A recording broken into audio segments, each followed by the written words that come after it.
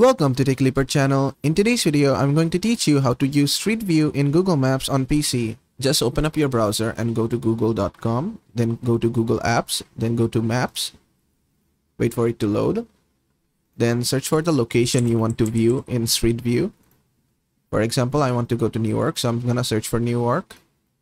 Then you'll see a yellow small man icon here. Just drag it and drop it on the street you want to view.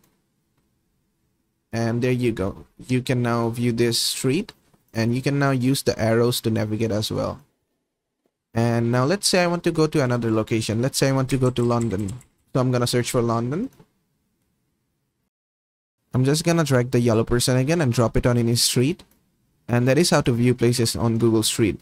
I can just use the arrows to navigate.